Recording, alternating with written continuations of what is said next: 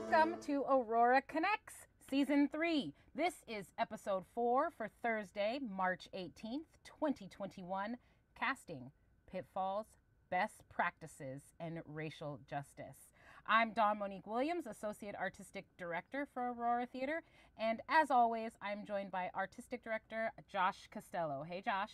Hey, Dawn, how are you today? I'm doing all right. I miss doing these things on Fridays because then it felt like a celebration headed into the weekend. Yep. Well, it'll be on YouTube tomorrow on Friday. Yeah. I'll watch it back. Yeah, but I'm looking forward to this conversation a lot. I think there's just so much to dig into with this topic. Absolutely. We have great friends on the show with us too. As always, friends, we love it when you comment along, drop us questions on Facebook, YouTube. We're standing by to receive those. And also you can email us anytime at connects@auroratheater.org. That's connects@auroratheater.org. We love hearing from you. Right now, the show is still available as an audio podcast, but that feature might be going away. So use it or lose it, friends. Right now, you can still get us wherever you source your audio podcasts. And if you don't want it in an audio format, then we won't make it in an audio format. It's as easy as that. We have coming up in April the audio drama adaptation of Toni Morrison's The Bluest Eye from Lydia R. Diamond's stage adaptation, directed by Dawn Monique Williams. This is just a beautiful production, and I'm so excited to share it with you as our main event in the spring. It is included with your Aurora Theater Company membership. So if you are a member, please make sure you check that out. And if you are not a member, you can buy a ticket to listen to this audio drama, and I strongly encourage you to do so. Information is at auroratheater.org about becoming a member, about purchasing a single ticket, whatever you want to do. While you are there at auroratheater.org, you can also click the donate button at the top right, and that will allow you to support us making telling stories like The Bluest Eye and getting ready to come back and make plays for you next season as well. So thank you so much to everybody who has supported us by making a donation, by becoming a member. We're so glad that you are part of our community. A couple of our community partners have things going on this weekend that we just want to amplify. So the Berkeley High students will be producing their sort of annual Hour Monologues. It's a completely student-run and organized production, and they are going to be live streaming that on Saturday. The information is there for you on the screen. Looks like 7:30 p.m. on Saturday, live stream. And also, Holy Fools, which is a theater company in residence at Laney College under the guidance of Michael Torres, will be working with us in partnership this Saturday to do a reading of Deirdre the Queer Queen by Ida. And that is 5 p.m. on Saturday, so you can tune in. If you're an Aurora member, you already have that as a part of your membership. And if you'd like to watch, we do have single tickets for sale, and you can tune in. That's at 5 o'clock. We'll do a post-reading discussion, and you'll still be done in time to click over and watch the Berkeley High students do Our Monologues. Hope you check those things out on Saturday. I'm so proud of that Community Partners program. We've been partners with Berkeley High for a long time, and Laney College and Holy Fools are a new partner, and they're doing really important work. And I'm really excited that we're able to give them some kind of support. So please check it out. Great. Here's our quote of the week. Where the hell do I come in? Every damn body pushing me off the face of the earth. I want to be an actress. Hell, I'm gonna be one. You hear me? And that is from Trouble in Mind by Alice Childress. You know, I like to keep my quotes sort of in the theme of this week's topic. Yeah, and I bet we have some people watching who remember Aurora's production of Trouble in Mind several years ago. I hope they remember it. Yeah. Great. Well, bring in our guest, Josh. Let's bring in our guest. So Dena Martinez, you are an agent with Cast Images Talent Agency and a longtime, much-loved Bay Area actor. You've got long associations with the San Francisco Mime Troupe, Culture Clash, El Teatro Campesino, also Cal Shakes, Berkeley Rep, Word for Word, Campo Santo, San Jose Rep, San Jose Stage, B Street, Capitol Stage, Magic Theater. I mean, just on and on and on. And you're also a freelance director, instructor, and casting director. You've been a casting director for many companies and done a ton of work. So welcome, Dena. It's great to see you. Oh, it's so great to be here. Thanks. And we also have joining us today, Jeffrey Lowe. Jeffrey, you are the Director of Community Partnerships and Casting Director at the Tony Award-winning TheatreWorks Silicon Valley. You are also a director and a playwright who has also worked with theaters all over the Bay Area. Jeffrey, welcome. Thanks for having me. I'm so glad you're both here. Yeah. Yeah. Let's do it. All right, well, let's start with this. I'm sure we have lots of actors watching who are curious about the casting process, but we also have people who are not privy to the process. And I'd love to start by having you talk us through, and I should also say that Dawn handles the casting at Aurora these days, and prior to that, I used to do the casting for Aurora. So we all have extensive casting experience here. And I'd love to share with our viewers what the typical casting process looks like. How does it work from sort of start to finish? Like, how does a show wind up with an incredibly talented group of actors? Jeffrey, you want to sort of start us off with that and talk about maybe how it works at TheatreWorks and what a typical process looks like? Sure. Yeah. At TheatreWorks, I would say the sort of standard process is, well, because we're a member of LORT, the League of Regional Theaters, and our partnership with LORT and Actors Equity, once we announce our season, which pre-pandemic tended to be in February, like it was like the Monday before Valentine's Day is how I remembered whenever we did it. After we announced our shows, like that night, I went home. I'd have it all drafted out, and I'd submit the season announcement to Actors Equity. And from there, I would choose when we would have basically our general auditions for the season. And what those are, the rules sort of change a little bit every few years, but essentially the general auditions is a set amount of time for actors to be able to sort of show us what they got, not dependent on, but based off of what they see in terms of their interest in our season. But what's funny about that, and what I would say, we are required to do it once a season, but we tend to do it at TheatreWorks twice a season.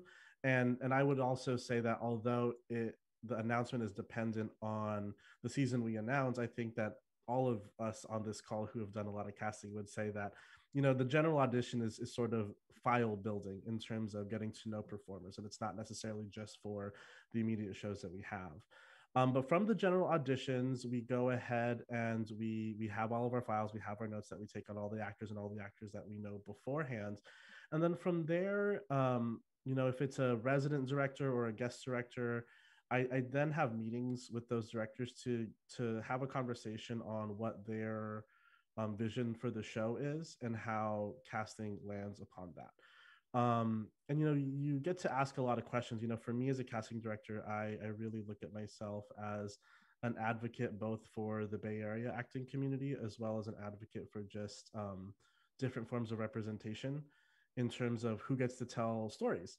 So we get to have a lot of really exciting and joyous conversations about like, a lot of times you'll see this type of person or this a person of this identity in this sort of role, but what does this look like, or what does this look like? And then what we do is then we get maybe dependent on the role 5, 6, sometimes 2 or 3 if it's a more specific role, options for different roles, and we bring in our directors from wherever they're from, be it from the Bay Area or elsewhere, and we get to share the Bay Area talent with them. And then more often than not, what I try to do is I try to have our local auditions with our Bay Area talent pool before we go elsewhere, because best case scenario, we get to cast everything locally. That's how we would want to do things. And so after we have our local auditions and the directors get to either meet our Bay Area talent, or if they're a resident of the Bay Area, they see who's available and they get to see who is interested in the show, then we have a better idea of what roles we need to look outside of the Bay Area. And from there, we employ different casting directors. If we're in Los Angeles, Chicago, or in New York, depending on where we're looking at, we get to touch base and collaborate with another casting director that I work with, and we talk about the things that I know about the director's vision for the show and where the theater's coming from in terms of how we want to do that. And from there, they do the same process in their location. And from there, hopefully, we just build an amazing and talented cast that tells the stories that we want to tell. Thank you. And Dena, talk a little bit about that like how that's similar or different from other companies that you might have worked for, and can you get into a little bit of like what once you've sort of gotten that list of 5 or 6 actors that are that the team is interested in for a particular role, and you start bringing them in for auditions and callbacks, how do those go? What does that actually look like? So I have a very similar experience as what Jeffrey does. It depends on the theater. If you're a TheatreWorks size theater company or a Cal Shakes, you have that opportunity that you can go outside of the Bay Area. But I think most casting directors, I'm like Jeffrey, I like to try to keep it local as best I can. It's more affordable, but it's also, we have really good talent in the Bay Area, and we really try to push, our local talent forward so that, when outside directors come in, we're like, you don't have to go outside. We've got it here.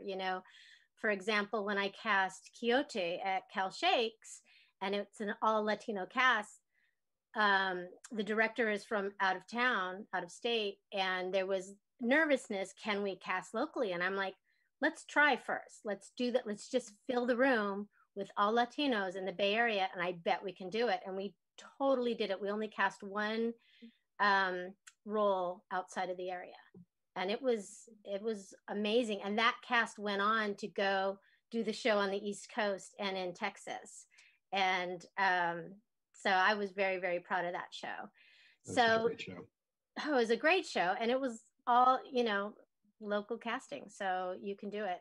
I truly believe the talent is here. So then what Jeffrey was saying was, most of our lists are about, you usually have your dream cast, and then you kind of go down the list about 5 or 8 deep, and have those auditions. And then from there, I'm the same. I meet with the directors, meet with the designers, meet with the producers, and then we have to send out sides and the scenes and the scripts to the actors and schedule their auditions. I like to try to give actors at least a week with the scripts and the sides. It's just, I hate when you have an audition in 2 days and it's 5 pages of script, and I don't think that's fair. So I try to not to do that to too many actors. And then they come and they have the audition, and you've got pretty much 5 minutes in a room to nail it. So, and then that's a whole other, that's the process of how you do a good audition, right? Right. And at that point, you're not doing like a monologue that you've rehearsed. You have a few pages of the script and the character that you're auditioning for. Yeah. Yeah, I mean, monologues, usually those are for generals. So that was that first step that Jeffrey was talking about. And every theater, with our contracts with the union, we have to have generals to invite the community, equity actors first, and then the rest of the community of actors in, to have a chance to audition for the company. And like Jeffrey said, it's not for a specific role, but it's to see the new talent that's out there and give you a chance at that theater. And then there's usually some great gems, and we will add those to specific shows. So that's to come in and do that second part of the audition. And that's when you come in and you just do sides. We don't need to see the monologue. And especially with the actors in the Bay Area, if I know the actor, I'm not going to make them do a monologue. It's just a waste of everybody's time.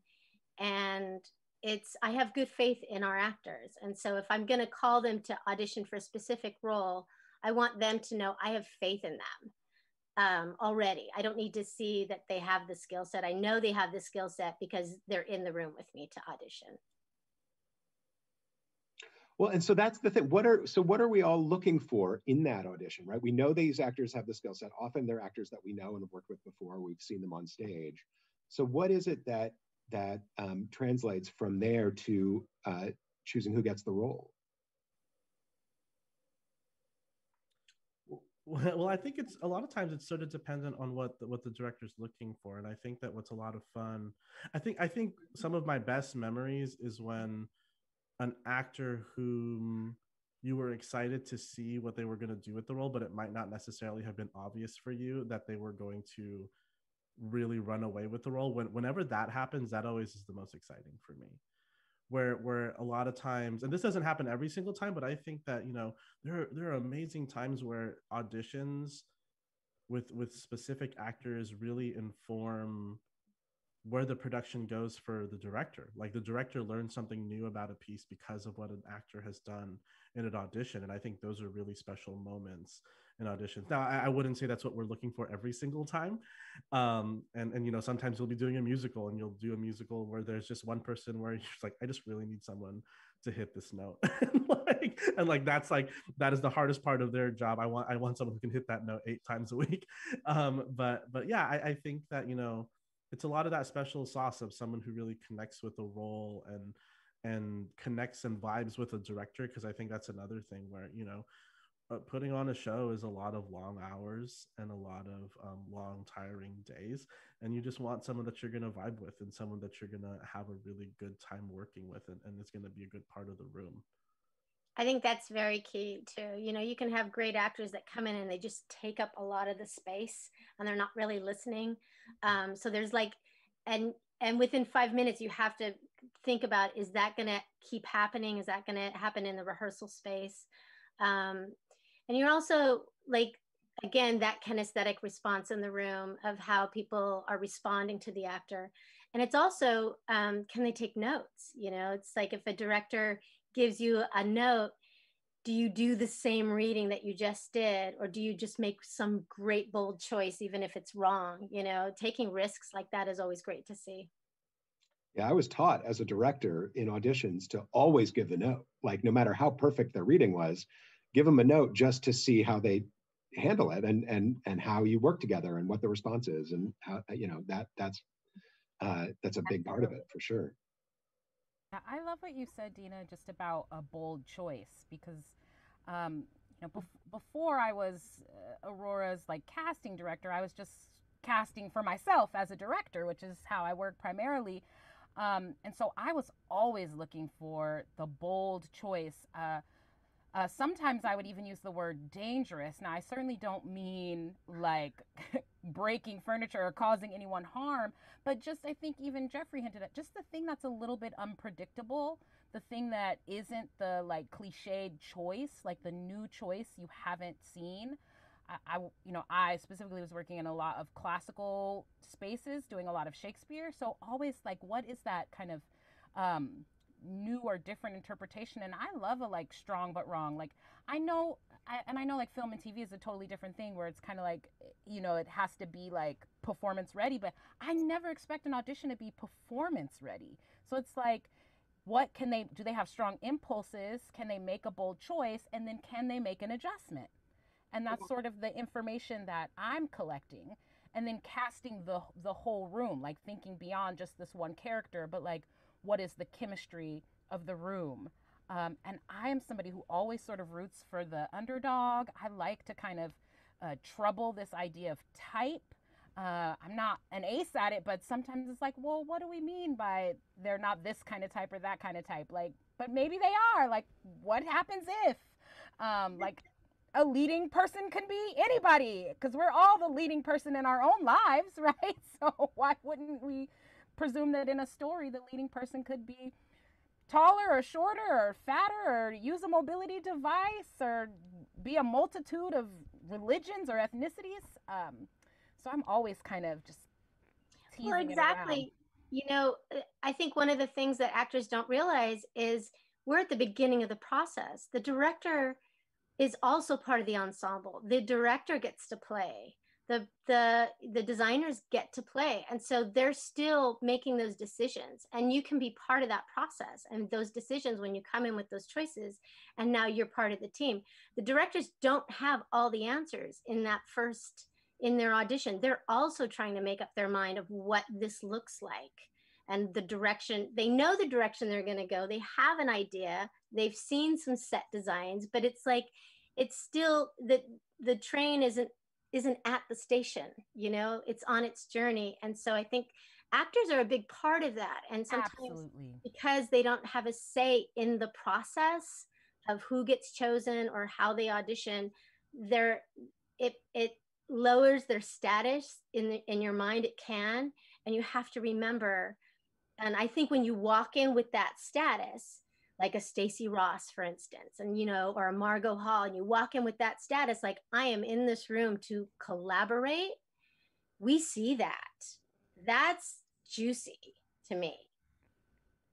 So I know some actors get frustrated with the number of callbacks that happen sometimes, and I know I've been guilty of putting actors through the ringer in terms of, like, you come in and do your monologue at the Generals, and then you get called for a specific play, and you go to the first round of auditions for that, and then you get a callback, and you come back and read with different people, and then maybe there's yet another callback to get you paired off with somebody else, and see how that all goes. Like, why is it that sometimes it takes multiple rounds of callbacks to cast a particular actor? I'll say sometimes, and to be honest, this is probably not one of the times that would frustrate an actor. Sometimes it's just hard to schedule getting everyone in the room. Like if you're doing like a musical with dance in it, sometimes you just can't get the music director, the choreographer, and the director all in at the same time. So you just have to sort out having people come in. Like we try our best, of course, especially given traffic and everything. The last thing I want to do is make people keep coming back in. And then also sometimes I think that there is, when we're talking about exciting choices and really cool things that actors are doing, sometimes for me, at least as a director, it's like, if there's like three crucial things that I'm looking for in a performer for this piece, and they just hit the first two so hard, and I'm like, I just need to make sure, because of my personal anxiety as a director, I just need to see if I can work with you and get that third piece in there. You know what I mean? So sometimes it's really just that, and a lot of times it's like we're really rooting for you and we really want to make it happen. Oh, we're always rooting for the actors. I mean, that's the thing. Yeah. I think that's key too, that they knowing that we want you to get this role, we want you to succeed, that's why you're here. We don't want you to fail. And I think another thing for actors when you first walk in, or that that energy in that room, you got to hit it right out the gate. You can't warm up in the room. You've got to hit that first side, because sometimes we don't have time, and it may not be what you're doing. It may be everyone got hungry and they're sending notes to each other. We may not get to your last big scene. And then you're like, oh, but I want to do that because I'm really good in that scene. I worked that one. You've got to hit the first scene just like a pro, and go from there. Because if you warm up in the room, that's not a good choice. I want to add, like, I love actors. I think I'm a director because I love actors, and I think of actors as my primary collaborator, and have frustrated a lot of designers because I'll say, well, how can I know that yet the cast isn't in the room? And so, Dena, like when you say there's that sometimes that status that we find because actors don't have a say in who gets the part, and so many decisions are made before casting happens or before rehearsals start, that it's like, what is the space that we can leave so that when the process starts, the actors can feel really empowered to be full collaborators as part of the process. So I want every actor to book the gig, and so sometimes it's not just the form letter when it's like, oh, we had more qualified people than we had roles for. Like it often is genuinely the truth, and I'm totally guilty of always then thinking ahead to, like, okay, well, it didn't work out on this project, but 2 or 3 projects down the line, there might be another opportunity for this actor again. So my wheels are always turning for actors, and especially our local community here, which I agree is really, really strong, and filled with many of the people that are like my favorite actors in the world are right here. Yeah, I agree. We were going to have one more guest on this episode who couldn't be here at this time, but Dawn, you pre-recorded a little bit with Lavina Jadhwani. Will you introduce this clip and tell us why we wanted to talk to Lavina and who she is? So Lavina Jadhwani is a Chicago-based director primarily, but she's also a playwright, adapter, and she was doing a lot of casting. It sort of started as an artistic director and kind of inherited casting as that, and then she's of South Asian descent, so she got pulled in to consult on a lot of culturally specific things, and she wrote a couple of articles for HowlRound on color conscious casting. And then as the language evolved, she got in a conversation about identity conscious casting, and so that has been viral and making the waves, and we wanted to have her on the show. She's a great pal of mine, and she just couldn't meet at this time or place, so I met with her separately, and we did a robust interview that will play the full thing at the back end. I think folks who are viewing want to stick around, but right now we'll watch a little clip that's about our conversation around identity conscious casting and sort of her use of the term and how it made its way into her vocabulary and how she applies it. So Amanda, that is clip 1. Part of it is, as a casting director, you know, I like to use the term identity conscious work, which for me means, because I'm a text-based director as well, right? Like, here's the givens of the text and here's the givens of the human being, and like, let's line them up and see what that. I had a professor in undergrad who said, like, any theater company with, oh good, I'm wearing my OSF swag for this, any theater with Shakespeare in the title, he was like, any theater company with Shakespeare in the title is effectively a cover band. And I think he kind of meant it as a drag, to be honest, but I was like, I am into this. And so, like, especially, you know, when I'm working on Shakespeare, when people are auditioning for Shakespeare, I'm like, I want to see a good cover band. Like, I'm not interested in seeing those plays as they were done because I wouldn't have had a seat at that theater. But, like, I am interested in a good cover band. And, like, can you teach me something about this play that I didn't know was there? Awesome. I definitely want to be in a room with you. So I was really interested, and I continue to be interested in those conversations in general, right? Because I feel like, especially when it comes to, like, adaptation or the canon, whatever we want to call it, oftentimes the text is sort of, like, held up on a pedestal. And I don't know about you, but, like, for me, you know, as I was getting trained and as I was, like, coming up and assisting, I was in a lot of places where it was like, well, here's the text, and the text is on a pedestal, and we have to, like, run and jump and do everything we can to, like, meet it because the text is good and the text is absolute. And especially when it comes to Shakespeare, where we don't have definitive versions of that text, I'm like, what is the thing that we're chasing? So this idea of being a cover band, if you want to call it this idea of identity conscious work, and, like, seeing how these givens line up with the givens of the human is very interesting to me. And part of the reason, I'll be honest, that I got out of casting was I found that we would have a lot of those conversations in the casting process. And sometimes those conversations would carry into the rehearsal room, into that process, but sometimes they would not. And the truth of the matter is I could tell even without being in the room for rehearsals. And it was very surprising to a director I worked with when they were like, you can tell if a family racially does not biologically look like they are related to each other. And we had that conversation in the casting room, but we didn't have that conversation in the rehearsal room. She's like, you can tell the difference. I was like, yeah, I mean, I think we can tell when people are living their full truths on stage and when they're not. And I prefer to see the full truth.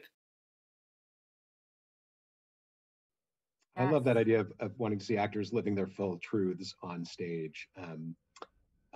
Dena and Jeffrey, either you have any thoughts you want to share about this idea of identity conscious casting? I mean, maybe talk us through the progression that seems to have happened in the field from colorblind casting to color conscious casting. Any thoughts on that?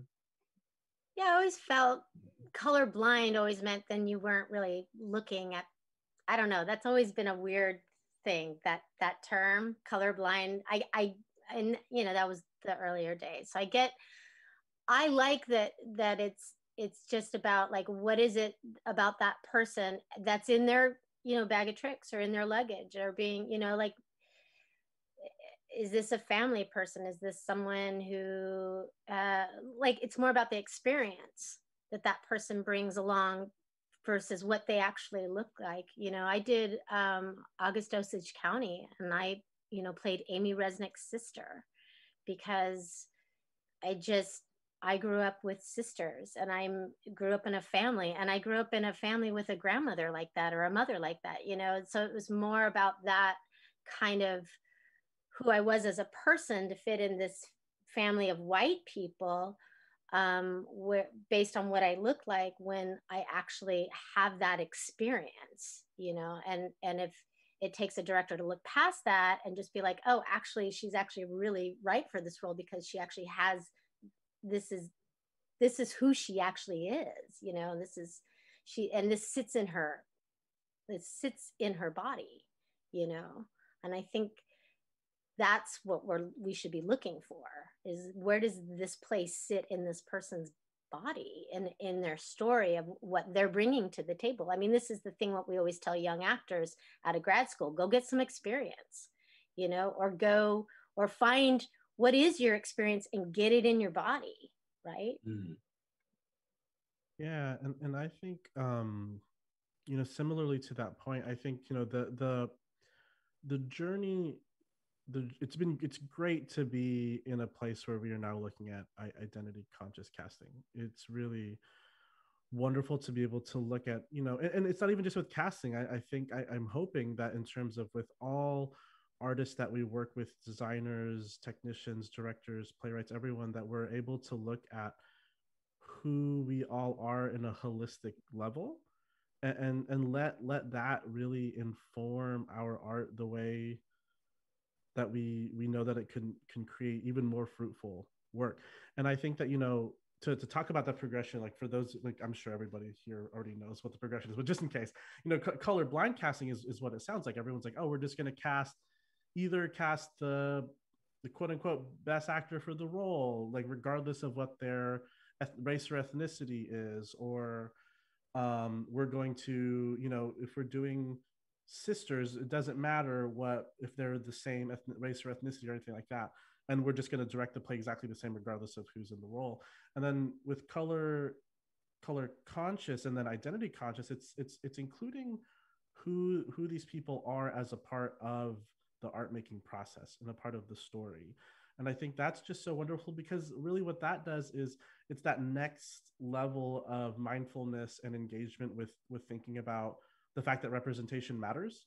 So it's not just like, oh, I get to see people like me or with my background or my identities on stage or on camera or anything. It's actually considering, what does that mean to have someone play a certain role? What does it mean to have the Asian American actor, even if it's not an Asian role necessarily? What does it mean to have like the Asian role be always the person that's bullied, say? Or what is it to have one type of person always be the one who is working in labor roles or anything like that? So it's like actually taking into consideration what those things are. And I have this really cool story where it really cracked open for me really well with my hat as just a freelance director. I was directing a production of Eurydice, and I had a wonderful Filipino actor named Wes Cabrillo, local actor, as my Orpheus. And we were working together and we're having a great time. And I really wish for the sake of our costume director, I had this idea beforehand, but it was of course like in tech, like we were about to go into previews when I had this idea.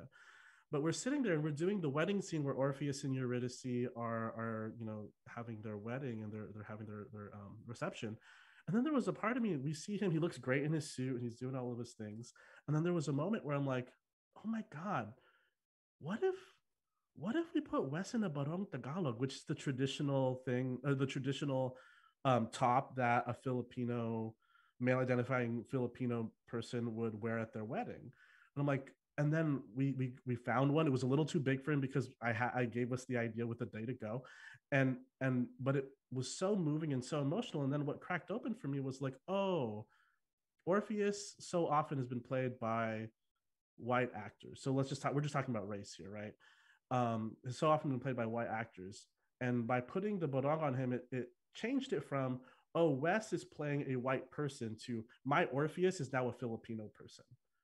And that does so much to crack open the complexities and what we could explore within the plays that we're doing, which I think is so cool.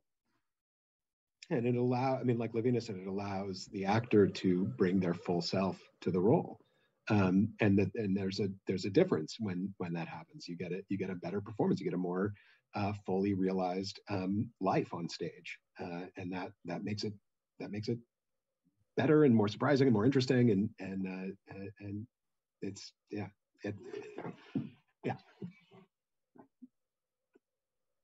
We have the title of this episode is Pitfalls, Best Practices, and Racial Justice. But so let me ask about pitfalls first. What are some pitfalls with casting? Where can the process go wrong?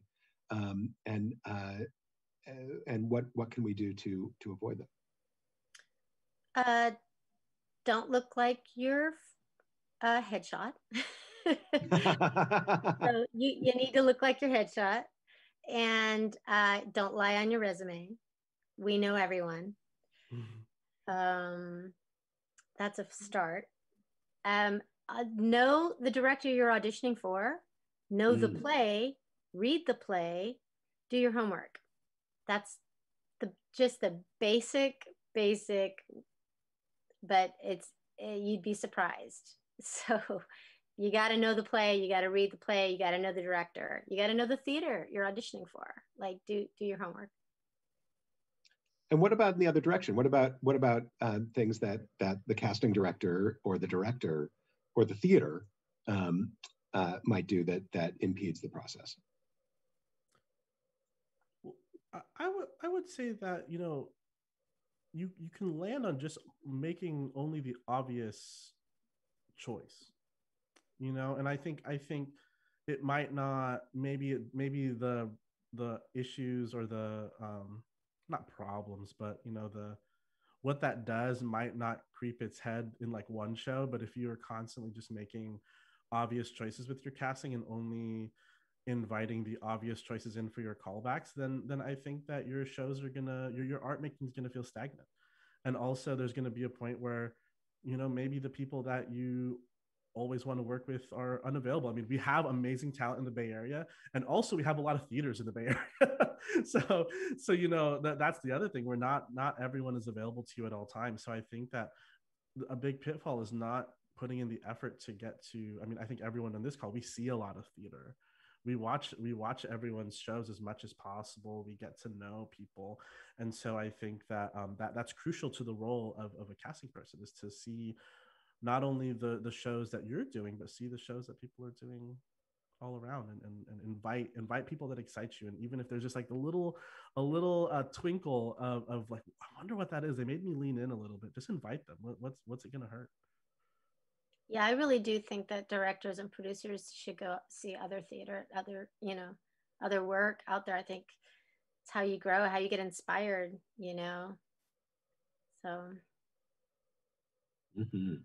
Well, and Dena, you said this earlier. I think we were already on the air, but when theaters give actors a booklet of sides and no time to adequately prepare, I have long felt that is so not necessary. So I hope to not be guilty of that at Aurora, but certainly I think that for me, that sort of old adage is like, oh, they know what they want within 30 seconds. Like, if we're saying that, then we also don't need to give an actor 10 pages of sides.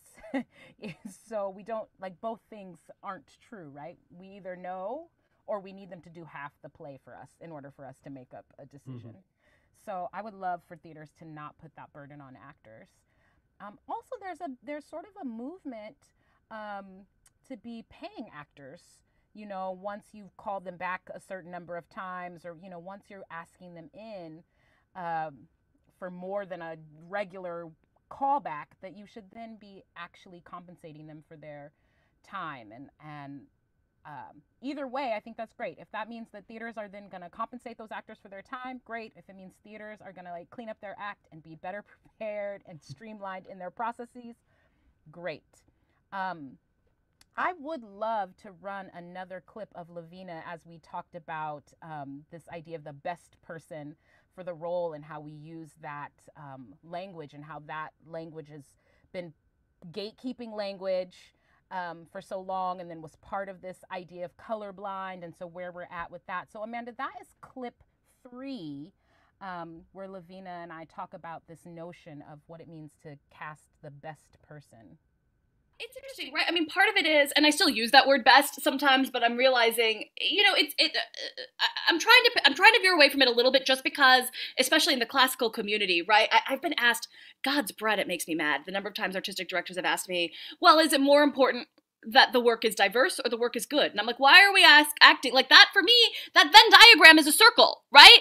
And so, you know, for me, actually, I mean, I think casting is storytelling, right? I think casting directors should be treated like designers, because I think they are them, you know, and again, like that was part of it for me, was like when I was on staff at places and I was part-time, I was sort of like caught in between a rock and a hard place, right? Of like, I'm not actually like on the production team, but I'm not, you know, full-time staff, but I'm not part of the ensemble. You know what I mean? So it was a little like, who am I representing? But I think, you know, for me, I think casting is storytelling. And so for me, it's actually just about like, what is the story that I'm most interested in telling right now? Like, what's the story that's unlocking the text for me? And, yeah. And that's part of the reason I think we have to like have the conversation and keep having the conversation, is because for me, especially in terms of casting, right? We know this, like not all of the pieces fall in place at once, right? So sometimes it's like some of the pieces fall in place and then all of a sudden you go, oh, I thought I was looking for this, but actually now that like these 4 or 5 things have shaken out this way, I actually need, you know, this to be this other thing. I know this is like hard without examples. But yeah, that's what I think that's ultimately what we're chasing, right? Is what is the, and it might be the best story. Again, that's subjective. I think for me, it's like, what's the, well, right, as directors, right? What's the story that's most in line with the big vision we're chasing? Because, you know, in the casting process, we've already started oftentimes with design. Well, I guess it depends on where we are. But yeah, for me, it's about what's the story that lines up best with the whole of the big thing I'm chasing. I always think, for me, I find that word best to be less useful, but certainly in sort of adopting whatever like house protocols wherever I'm directing, I think we'll sometimes casting a person who uses a mobility device is best. So let's weed out other people that don't fit that demographic. Or sometimes what's best is to bring me 20 people to sort of screen for the role, because I'm not looking for Elizabeth Taylor to play, you know, the Maggie the cat that I'm creating. So no, I need more options, not just this one type. So it's an interesting thing. I think best can be a pitfall. This idea of best can really limit us, I think, in our thinking. I always, when I read a play, you know, you always open that first page, right? And it's got the cast list. And I look at it, I write the roles down, but I don't put any names down. And then as I read the play, I just open myself up to hear what voices start. And all of a sudden I hear, you know, an actor's voice that I know, and then another actor's voice. Like different lines can all of a sudden jump out at you, and you just hear a certain actor. And then all of a sudden, and then you're like, oh, then it's this actor. You could get stuck, but if you stay open, that role can turn into many different actors until you get to the end of the play. And I always like have a notepad while I'm reading a play, and I just write the actors down really quick so I don't forget of like who jumped into my head, whose voice did I hear all of a sudden, who did I just see in that vision of reading that play. That's one of the funnest part, is like cracking that play open for the first time and seeing what voices come to me. And, you know, by the end of the play, I could just look at the page and it's like, where'd all these Filipino names come from, you know, or where did, you know, it's just amazing. Because if you just, without the like, oh, it needs to be a Black voice or a Mexican voice or whatever, I just kind of just want to hear the voices first from what's happening. So I do the same thing. I mean, I definitely hear actors' voices when I'm reading plays, especially when it's a play I'm going to be directing. But I'm also very wary of this sort of, I feel like there's a sort of paradox where I definitely have actors that I've worked with before that I love working with and that I have a great relationship with and that I have a shorthand with. And those are the voices that I most easily hear when I'm reading a play. Those are the ones that come to me without me having to think about it, right? And I want to be sure that that I'm leaving myself open to other possibilities. But at the same time, I think having an artistic relationship that goes beyond one play can be really valuable, and you can discover things and learn and grow together as artists. And so I feel like that's always an interesting balance to try to strike. Yeah, it's a dance for sure. Yeah, I'm, Josh has heard me say this many times. I love the idea of company, and I Mm. sort of miss that model of acting companies. Um, so what it means, right, is that you have to have a lot of friends. Like you have to know a great variety of people to lean into that acting company thing. You can't populate that with just the same type or a limited type. So you just have to have that Rolodex that's very, very full, and then think of, you know, what are the healthy alignments and the right opportunities, and then what are the right opportunities for certain company members down the line. And of course, I spent six and seventh hypothetical season at OSF, where company is so much in the fabric of it. And I really do love that idea. But there was certainly this like rotation of like, okay, some people take a little break while new people come in, and then people want to explore other options. And so I think of our Bay Area community in many ways as it's like as its own company. Like we do have a company, an acting company here in the Bay Area that we're able to invite in. And while we may not have a contract for all the actors that we want to have contracts for every season, I am thinking always down the line about like, okay, well, I would love to work with that person again. So I'm thinking of that person, and okay, when this project comes up, and like it's a huge point of pride for me. It's so silly, but last year at Aurora, I did a bull in a china shop, and then over this year of the pandemic, I've had opportunities to work with each one of those actors again on different projects. Well, I've certainly had opportunities to offer them all a paid gig. Maybe I wasn't the director on all the paid gigs, but that has been like such a point of pride for me, that it's like I'm gonna keep looking for these opportunities for these actors that I adore so completely, without limiting myself to like only this 5 actors, but knowing that there's this concentrated group of people that I'm deeply devoted to as collaborators.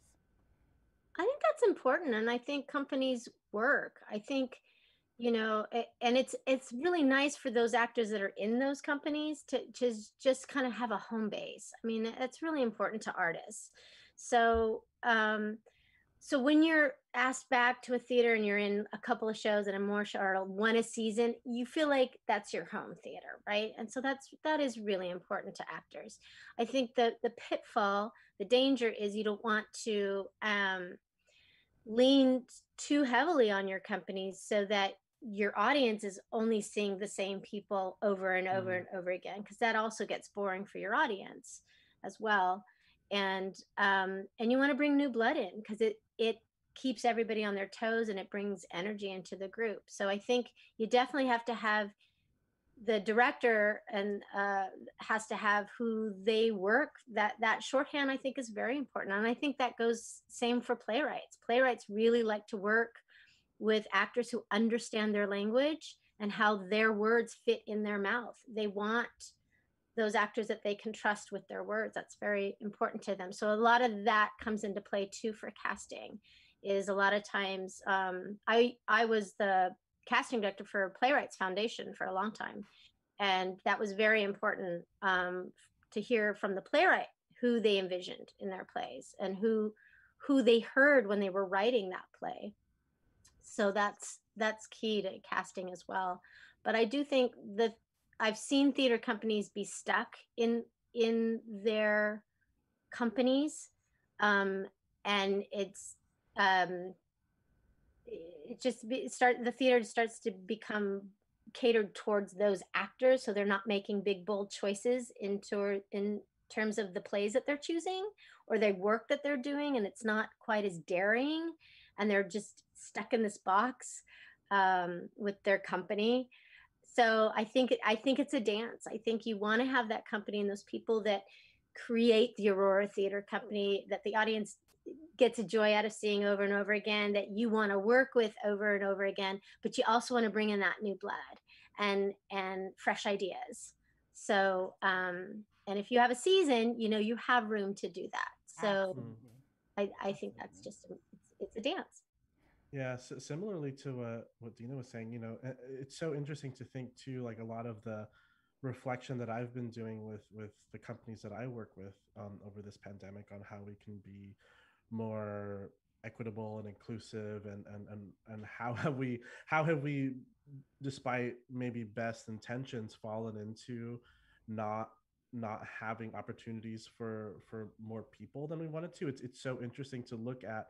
It's like, okay, well, why don't we have more, like, with all roles, designers, directors, like, why don't we have this? And like, okay, well, this resident person or this friend of ours usually gets 2 lighting gigs a season, and this person gets X amount of gigs a season, this person gets X amount of gigs a season.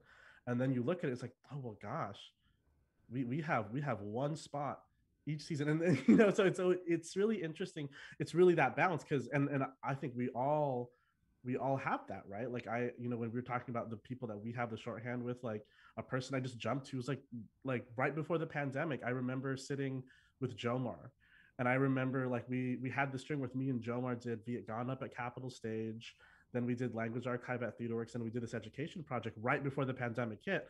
And I remember at the end of the education project, I sat and we thought about it, was like 3 in a row, and I'm like, whoa, that was a hell of a run, man. That was really fun. And it was just like really cool to have that. But at the same time, it's just like, as Josh was saying, and Don was saying, all of us were saying, it's like, it's having that and respecting and honoring these friendships, because really so much of what this is about is these creating these relationships and these artistic bonds, but also being mindful of it so we don't fall into, title of the thing, the pitfall of also of unintentionally not allowing more voices to come in, because as we are trying to tell more diverse stories and more specific stories and more identity conscious choices, we want to be able to meet as many people as we can.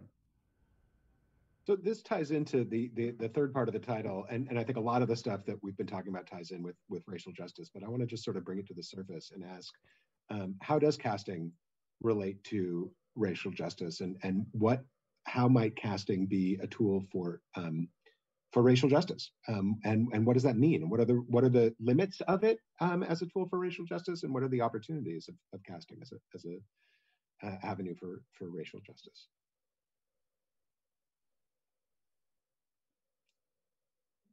It's a big one. Wow. To chew on that for a second. I mean, I think it's this. I mean, as an artist of color,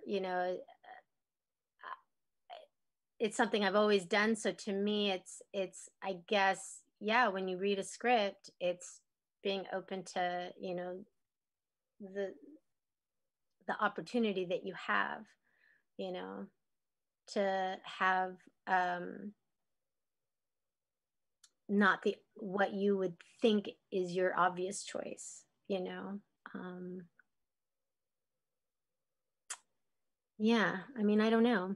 Yeah, I mean, I think the representation that we've been talking about all along is a big part of it, and it's been and really casting has been working in opposition to racial justice in a lot of ways in the past, and continues to be in some cases, and so looking for ways to break that open certainly seems like it's interesting. I'm with the whole the theaters getting called out in the last year, and the whole BIPOC movement, and which was totally mind-blowing and exciting to watch crack open and watch how we all dealt with it and reflected on it. But I find what I'm finding is that a lot of theaters are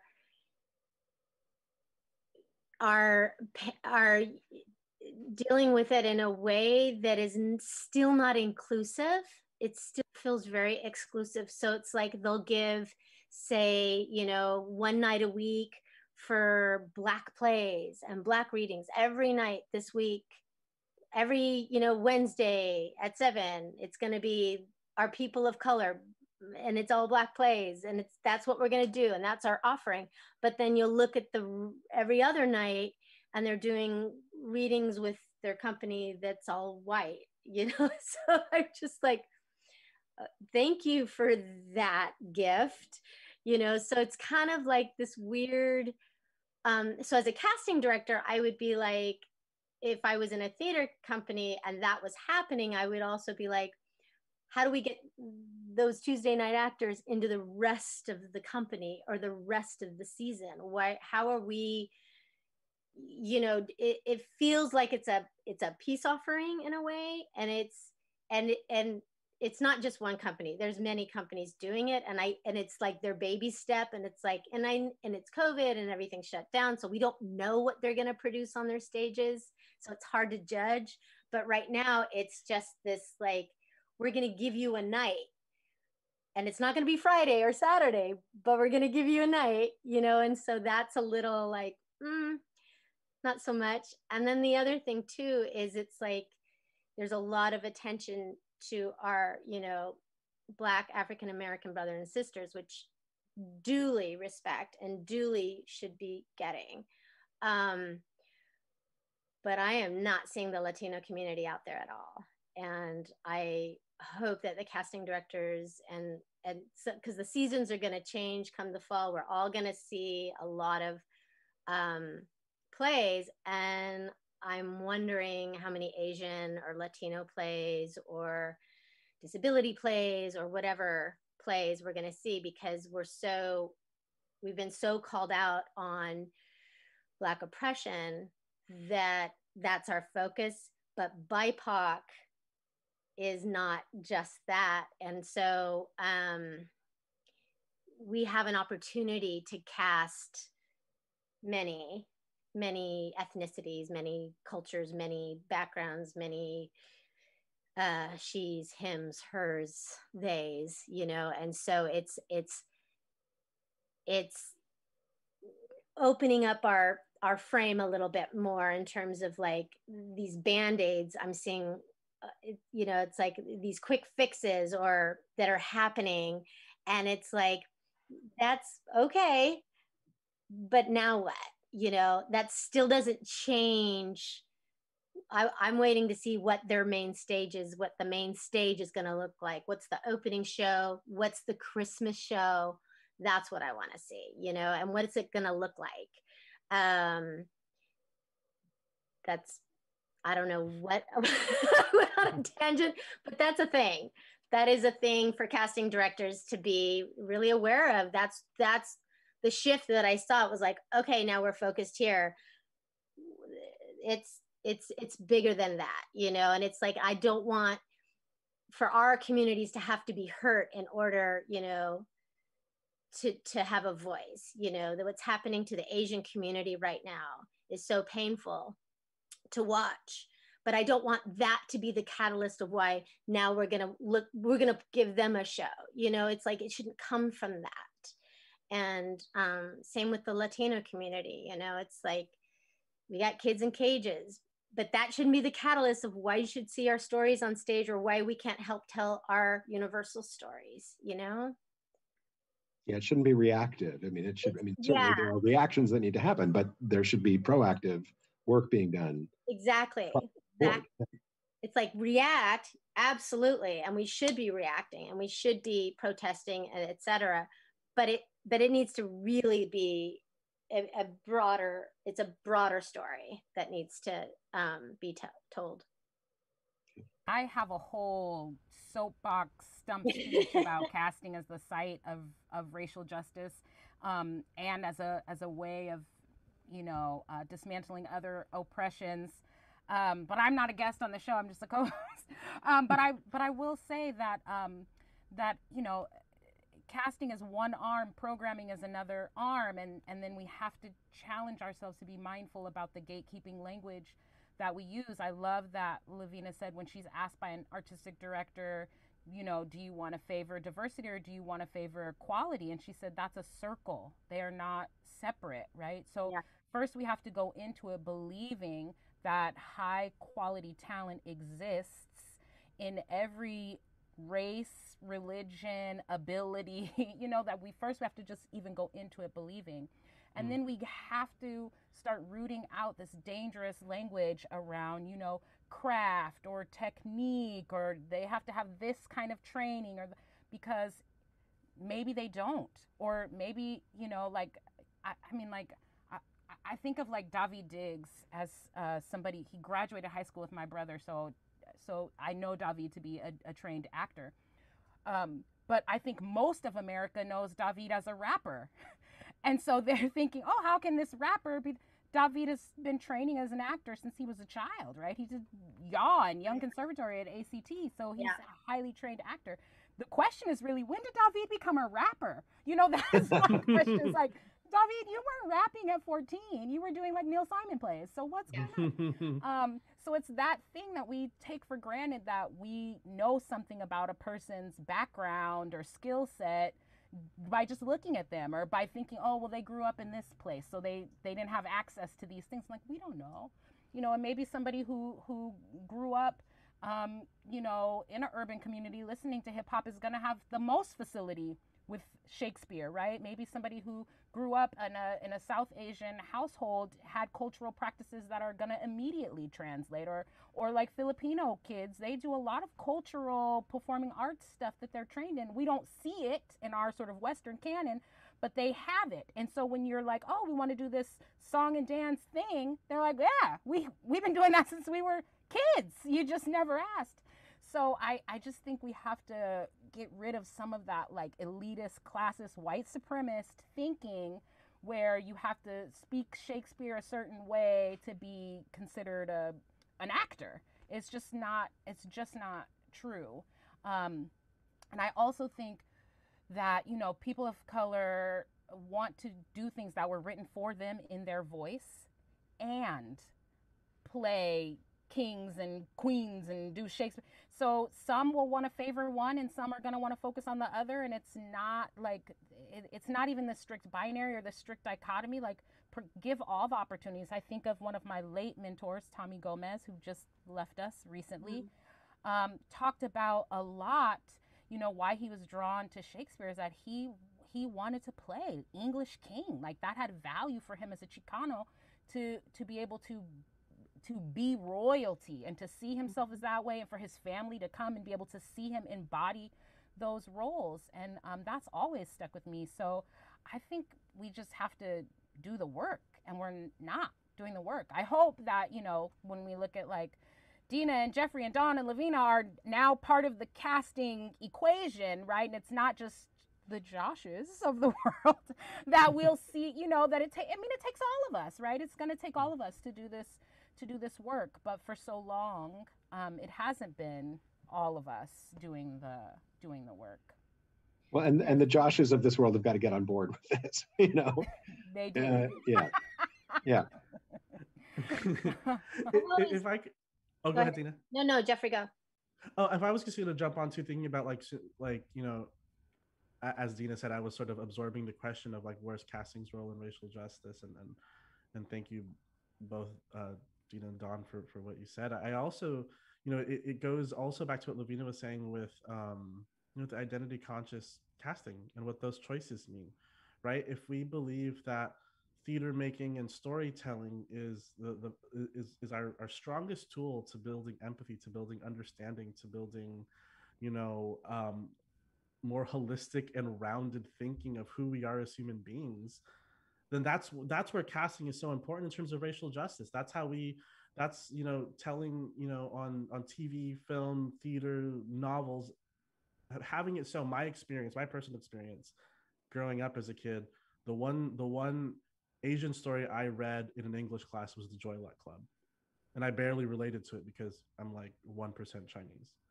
and so of course it's going to be very easy for everybody else to look at an Asian American person and feel like they're other, because they weren't, like, where else are they going to have any other experience to know what they are? And that's where our roles as storytellers can be tools for racial justice, where we can be like, look at this young Black man being something other than what you have been told he was supposed to be, or this young Latina woman. Like, look at what these people are. Look at how, casting someone with a disability, how we can be like, hey, you know what? You are not, we don't see you as, we don't see accommodating you as an inconvenience. Your story is a real story, and you are a human being, and we are so thrilled to have you here. Like, that's where I think casting side by side with the stories that we're choosing to tell becomes a tool for that sort of justice as well. Well, thank you both so much for this, and Dawn, you as well. Thank you for sharing all of that. We're over our time, but I feel like we could just keep going and going. This is fantastic. For sure. Yes. Well, thank you for having us. Thank you both so much. And for viewers, we are going to tag the full interview with Lavina onto the back of this episode. It's about 20 minutes. You can watch it now, or you know what? It'll be there tomorrow, the next day, if if we've already taken up too much of your evening. But we do hope that you check out that full interview. She has some other great things to add to this conversation. Josh, are we moving to the... oh, you know what? Let me ask Dena, actually, because Dena, you suggested this group. We like to advocate for another organization at the end of every episode. And Dena, you suggested the Butterfly Effect. Can you tell us a little bit about this group and why you chose it? Yeah, so the Butterfly Effect, let me see, I think I actually have this site. It's the Butterfly Effect migration.org. And this was put together by this young girl. She's 12 now, Zoe Ellis. She's with the group The Alphabet Rockers, if you're familiar with them. Yeah, and so she and another member of the Alphabet Rockers wanted to take a stand for migration and the kids that are down locked up on the border. And that was a cause that they really felt strongly about. And so they started making like paper cranes, but butterflies on strings. And they started like this letter writing campaign. People started sending butterflies to them. They had thousands of them. Prisoners were sending them. Like, all these people were sending these beautiful butterflies. They went to DC. They hung in the rotunda. They've met with all the major Congress people and they raise money to help the children on the border. And it's a really beautiful, beautiful program. Migration is beautiful, and they go on and on and on. You have to check them out. They're pretty cool. And yeah, check them out. Great. Thank you so much. That is butterflyeffectmigration.org. Thank you so much for that, Dena. Jeffrey and Dena, thank you both so much. We're going to wrap it up. Remember, you can go to auroratheater.org to find out about the Bluest Eye, about our membership program, and to make donations. Yes. And again, you can always email us at connects@auroratheater.org. That's connects@auroratheater.org to let us know what you think of the show, what topics you want us to cover, what guests you want to have on. Our next episode is on Thursday, April 1st at 5 p.m., where we discuss Toni Morrison's The Bluest Eye in preparation for our upcoming opening of our audio drama, The Bluest Eye. Friends, it is Amanda Mason's birthday, and we have gone way over time. So we are going to thank all of our guests. Again, thank you so much. And for folks who are following along, commenting in the chat, thank you so much. We love having your feedback with us. We saw your shout outs. We did get it. Love to you all. Until next time, thanks for staying connected.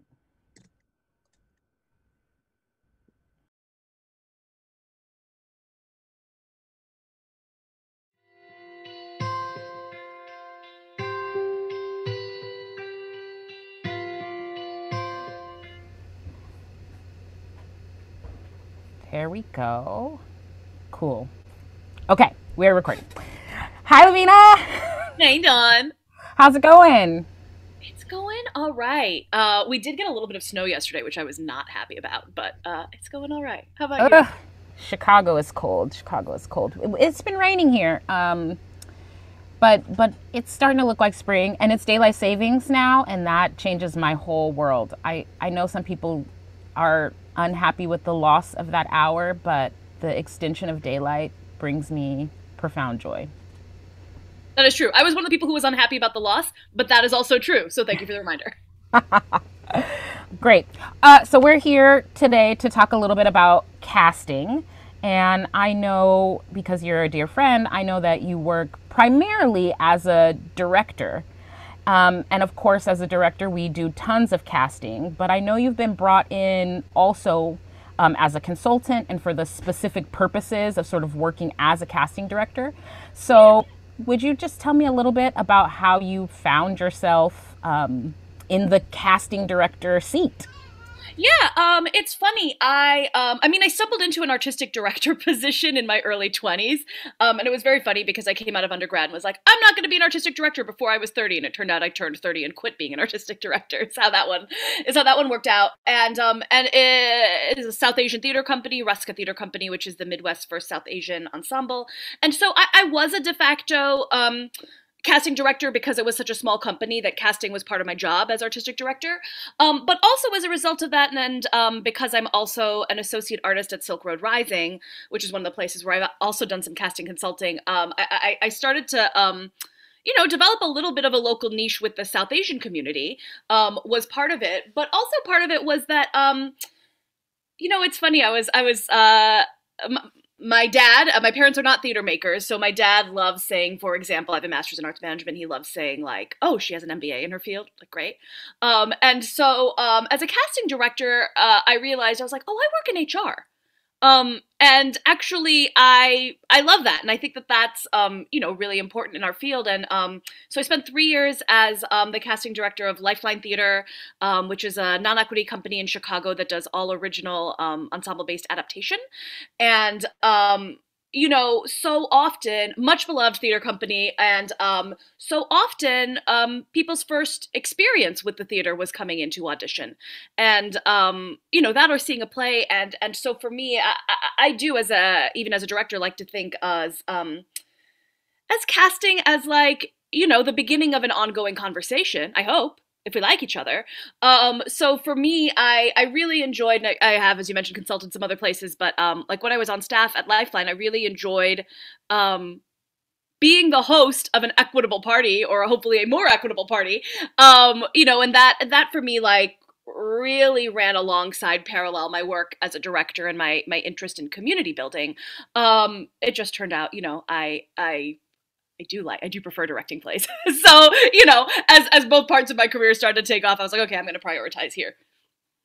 The other part of it, well, I will say this, the other part of it is, and I was part-time staff, and part of it is, as a casting director, I like to use the term identity conscious work, which for me means, because I'm a text-based director as well, right? Like, here's the givens of the text, and here's the givens of the human being, and like, let's line them up and see what that. I had a professor in undergrad who said, like, any theater company with, oh good, I'm wearing my OSF swag for this, any theater with Shakespeare in the title, he was like, any theater company with Shakespeare in the title is effectively a cover band. And I think he kind of meant it as a drag, to be honest, but I was like, I am into this. And so, like, especially, when I'm working on Shakespeare, when people are auditioning for Shakespeare, I'm like, I want to see a good cover band. Like, I'm not interested in seeing those plays as they were done because I wouldn't have had a seat at that theater. But, like, I am interested in a good cover band. And, like, can you teach me something about this play that I didn't know was there? Awesome. I definitely want to be in a room with you. So I was really interested, and I continue to be interested in those conversations in general, right? Because I feel like, especially when it comes to, like, adaptation or the canon, whatever we want to call it, oftentimes the text is sort of, like, held up on a pedestal. And I don't know about you, but, like, for me, as I was getting trained and as I was, like, coming up and assisting, I was in a lot of places where it was like, well, here's the text, and the text is on a pedestal, and we have to, like, run and jump and do everything we can to, like, meet it because the text is good and the text is absolute. And especially when it comes to Shakespeare, where we don't have definitive versions of that text, I'm like, what is the thing that we're chasing? So this idea of being a cover band, if you want to call it this idea of identity conscious work, and like seeing how these givens line up with the givens of the human, is very interesting to me. And part of the reason, I'll be honest, that I got out of casting was I found that we would have a lot of those conversations in the casting process. And sometimes those conversations would carry into the rehearsal room, into that process, but sometimes they would not. And the truth of the matter is I could tell even without being in the room for rehearsals. And it was very surprising to a director I worked with when they were like, you can tell if a family racially does not biologically look like they are related to each other. And we had that conversation in the casting room, but we didn't have that conversation in the rehearsal room. She's like, you can tell the difference. I was like, yeah, I mean, I think we can tell when people are living their full truths on stage and when they're not. And I prefer to see the full truth. Anyway, that's I think the TLDR of that.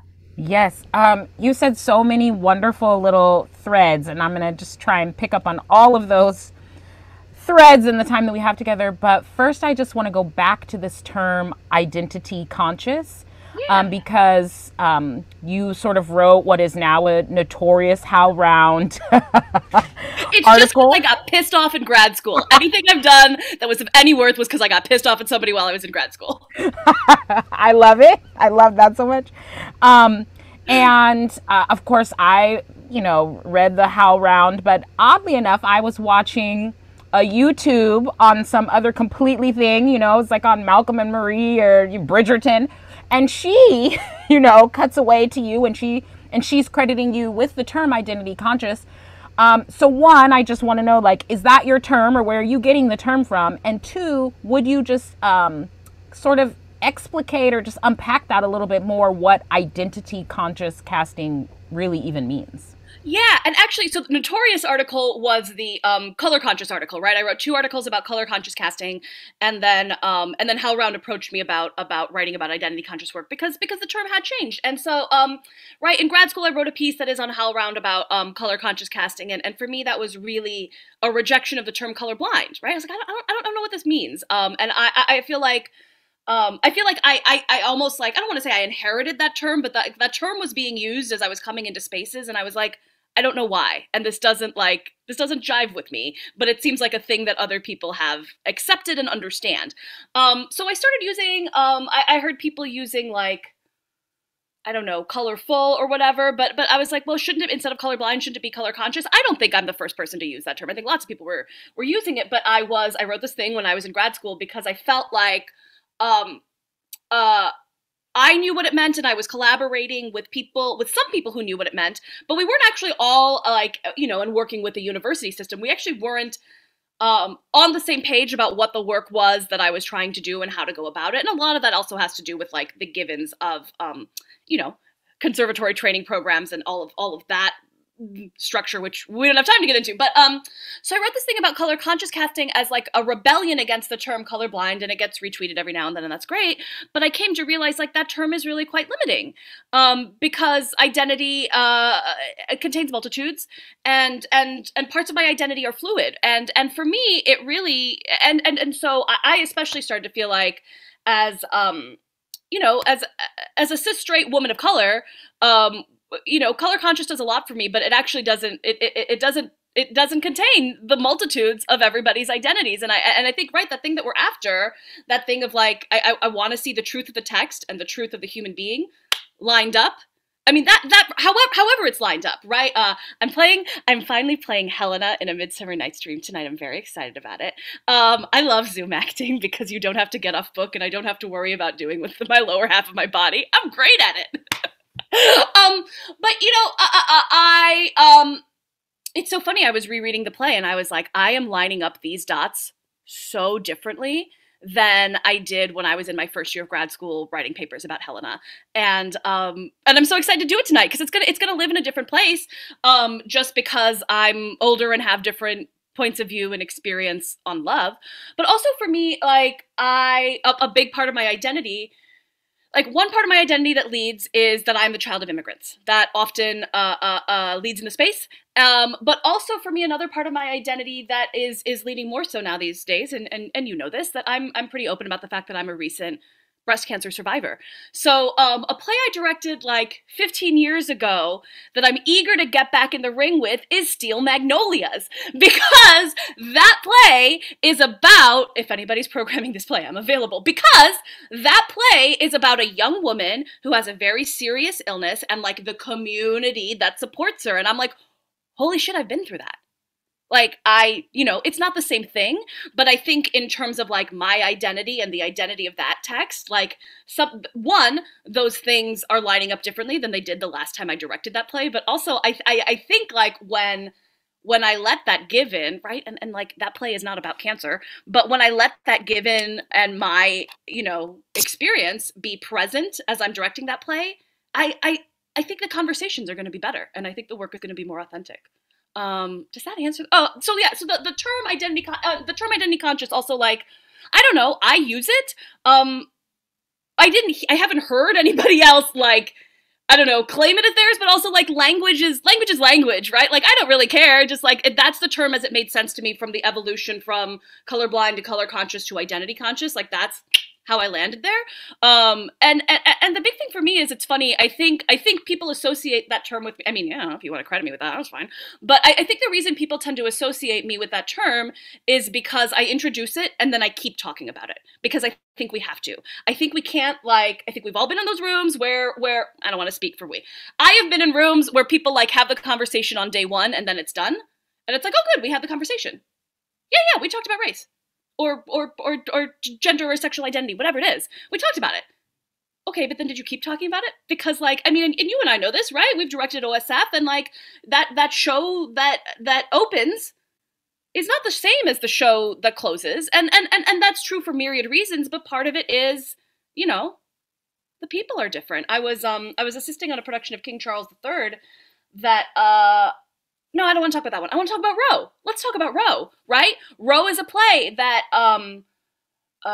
sorry, I should contextualize a little, right? Roe by Lisa Loomer, commissioned by the Oregon Shakespeare Festival as part of the American Revolutions series. Yeah, and many of our audience will probably have seen Roe because it came to Berkeley Rep. That's right. Berkeley Rep is right next door to Aurora Theater. Perfect, because we opened it in Ashland in 2016, and that play was closing right before the 2016 election. And so we had, and we always knew, right? We kept saying we were going to go to DC, we're going to open 36 hours before the inauguration. But we all made an assumption that was incorrect about what about that inauguration was going to be. And then in Berkeley, right? Because then we went to Berkeley right after Arena, and in Arena, Norma McCorvey, who is the historic, right, who was Jane Roe, passed away our closing weekend in Arena. And so then, like, we went to Berkeley and it felt like, okay, and now the story is reading in this way. And then I directed a year later at Oslo Rep in Sarasota, and the play is about a lot of things, right? But there are a couple of lines about gun control in that play, and we were playing in Florida shortly after Parkland, and it was like, the story we're going to receive the story in different ways, in different moments, because identity is fluid. So, like, I guess I think that's the thing that, like, can be both, right? Because that's both a specific and open term, which I love, right? I'm saying, hey, you, Dawn, I want your Hermia, and so I want you to bring 100% of the truths that you feel like line up with Hermia, that line up with the text. I want those to lead in the space. And I might be able, as a director, to like ask about some things, or I may be able to like perceive some parts of your identity. And so, like, I may ask some questions about that, right? Because I think we have the conversation and we keep having the conversation. But I also hope over the course of having the conversation that the artists in the room will feel comfortable bringing forward parts of their identity that I may not be aware of. And that to me is really exciting when that happens. I love that. I love that so much. These were some of the other threads. And you even circle back to some of them. I loved that you said you wouldn't have had a seat at that theater in terms of talking about, Shakespeare's theater. And also you said, that casting is sort of an invitation to be in the community and to have a conversation with the community. So I love thinking about, and even how you just said, we keep having the conversation, how you're having a community conversation by offering people a seat at your theater. That casting is a way of inviting people in. And so I just wonder, in terms of caretaking, what do you think some best practices might be around theaters who might be inviting actors with disabilities, might be casting their first, all X play, you know, like, you know, this theater might be for the first time in history doing a all, you know, South Asian play or whatever it might be. Yeah. You know, there's an actor who uses a mobility device. There's trans actors, whatever that might be. Just how are you learning? Are some best practices around continuing to have that conversation, holding yourself accountable to then inviting people with fluid and different identities into your space? Yeah, I mean, I think well, there's a couple things, right? But I think the first part of it, right, that you were asking, right, is like, and it's honestly part of the reason I stopped casting directors. Being a casting director is because I'm mouthy, and I was sort of notorious with some of the places that I was consulting with, because they would reach out to me and they would say like, hey, we're trying to reach this community we've never had relationships with before, and we hear that you are somebody who can maybe help us do that. And like my thing is though, like, why?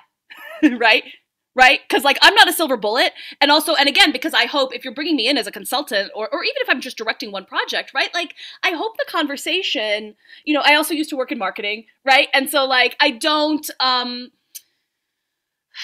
respond well to, you know, when a theater is like kind of the one-off of like, okay, we're doing a play about this community for the first time, and so we want to do some outreach for them. And I'm like, great, but are you going to continue that conversation? Are they going to be invited to the next like 2, 3, 4, 5, whatever place? And so, I mean, I think in terms of best practices, I actually want to, I'm going to leave that to the rest of your panel, because I think like, you know, I'm not on staff anywhere. I'm a bit out of the game, but I think for me, a lot of it, one of the most useful books I read in grad school was not a theater book. It was Simon Sinek's Start With Why. And for me, a lot of it is why, right? If you have a strong why, I think a lot of the rest of it kind of ends up sorting itself. But I think if I've had very actually bad collaborations with theater companies who have said to me like, we want you to help us reach this community, and I say why, and if the answer isn't I don't know, sufficient to me, authentic to me, right? And that is a judgment call I'm making. But if there isn't I would even just say like a confident answer, it's not going to be a good collaboration for me. And so in those instances, I've walked away. But I also, you know, I hope those people still kept pondering the question of like, why though? Yeah, that's so great. I do want to be mindful and respectful of your time. You have a hard stop. I could be a couple minutes late. Okay. Okay, because I do just want to probe just a little bit further in terms of what that is like for you as a director, as a woman director, a woman of color, you know, specifically the child of immigrants, South Asian, what that feeling is for you to be brought in, knowing that it is to target specific groups, or how do you like, sometimes it feels lousy for me to be sort of used in that way. And I, you know, part of the episode is about also identifying pitfalls. So I wonder if there's any more that you could say. Yeah, I'll say this, right, my dad described when I was in casting as HR, but also part of it is, and being the child of immigrants, so my dad is a small business owner, and that was actually part of their thing. My parents, obnoxiously cute story, we don't have time, they went to the same high school, they met and fell in love in the States. Yeah, and part of their partnership was always that one of them would have like a pretty stable job, and that the other would have a little more, would forge a little bit of more of a new path. But part of it was also like, my parents were always interested in providing opportunities for other people. And it was funny because my mom's a physical therapist, and at first it was going to be, she was going to like start her own practice, and my dad was the engineer, and then like it ended up swapping, and whatever, again, they're obnoxiously cute. But so I think for me, like, it is a complicated feeling, right? Because I don't like feeling like a silver bullet. but when it is, and I think particularly like when it is about the South Asian community, I had a fantastic collaboration with Jack Ruler up at Mixed Blood, working on Aditi Kapil's Orange, and part of it was like, I know why you're doing this play. You have a strong why for this play, and I absolutely want this community that you're trying to, I know you have some relationships with them. I'm just helping you like further those relationships in a very specific way. But also like, those are my people and I want them to get work, I want them to be in your play. So, you know, I think that's the ideal situation. And then I think when it's less than ideal, you know, I ask some questions and then make a judgment call. But I think a lot of it for me is that idea of like wanting to provide people opportunities. I get that from my parents. I will ask this sort of as my last question, and it's sort of like director to director. You know, often we hear the rhetoric of, you know, I just wanted the best actor to have the role. I just want to put the best people in the room. And so as a director, when you are casting a project, and let's say it's a Shakespeare, or it's your Still Magnolias of your dreams, or one of your Chekhovs that you work on. Yeah. What does that even mean to you to cast the best people? And what, you know, just what is your personal sort of approach to casting? Yeah, it's interesting, right? I mean, part of it is, and I still use that word best sometimes, but I'm realizing, you know, I'm trying to veer away from it a little bit, just because, especially in the classical community, right? I've been asked, God's bread, it makes me mad. The number of times artistic directors have asked me, well, is it more important that the work is diverse or the work is good? And I'm like, why are we acting like that? For me, that Venn diagram is a circle, right? And so, you know, for me, actually, I mean, I think casting is storytelling, right? I think casting directors should be treated like designers, because I think they are them, you know, and again, like that was part of it for me, was like when I was on staff at places and I was part-time, I was sort of like caught in between a rock and a hard place, right? Of like, I'm not actually like on the production team, but I'm not, you know, full-time staff, but I'm not part of the ensemble, you know what I mean? So it's a little like, who am I representing? But I think, you know, for me, I think casting is storytelling. And so for me, it's actually just about like, what is the story that I'm most interested in telling right now? Like, what's the story that's unlocking the text for me? And, yeah. And that's part of the reason I think we have to like have the conversation and keep having the conversation, is because for me, especially in terms of casting, right? We know this, like not all of the pieces fall in place at once, right? So sometimes it's like some of the pieces fall in place and then all of a sudden you go, oh, I thought I was looking for this, but actually now that like these 4 or 5 things have shaken out this way, I actually need, you know, this to be this other thing. I know this is like hard without examples. But yeah, that's what I think that's ultimately what we're chasing, right? Is what is the, and it might be the best story. Again, that's subjective. I think for me, it's like, what's the, well, right, as directors, right? What's the story that's most in line with the big vision we're chasing? Because, you know, in the casting process, we've already started oftentimes with design. Well, I guess it depends on where we are. But yeah, for me, it's about what's the story that lines up best with the whole of the big thing I'm chasing. Does that make sense? That makes perfect sense. Great. Before I stop the recording, would you just introduce yourself so we have your name in your own voice? Yeah. Can I bring the dog? Of course. Okay. Hi, I'm Lavina Jadhwani, she, her, hers. This is Mittens, Pooja Jadhwani, also she, her, hers. Great. Thank you so much, Lavina. Yeah. I'm gonna stop recording. Thank you.